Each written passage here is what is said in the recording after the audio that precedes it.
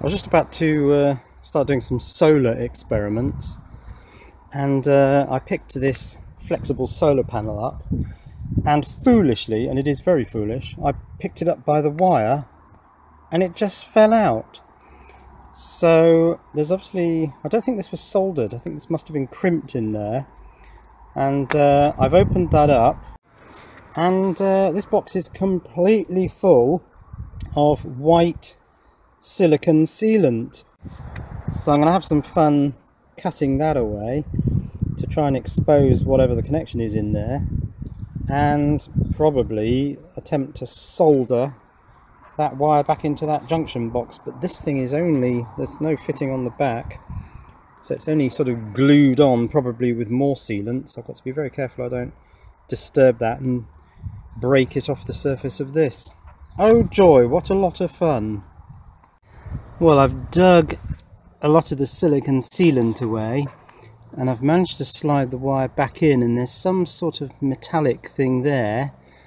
Now, do I just put pliers in there and try and re-crimp it, or do I attempt to solder it? I think I might go for crimp first, but then how am I going to test that? By pulling on that wire, but that caused the problem in the first place. Yeah, not sure. So, as I slide this wire in and out, the focus isn't going to work, is it? I can see it moving up and down within this metal area, so I'm just going to attempt to solder it now with my outdoor soldering iron.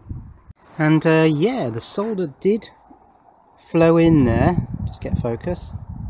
Oh, it did.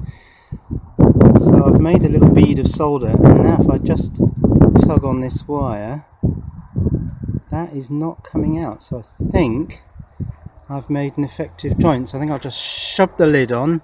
Job done. And I'll just plug that into the power bank to check that it's working. Only getting 12 watts, but that's because it's cloudy now.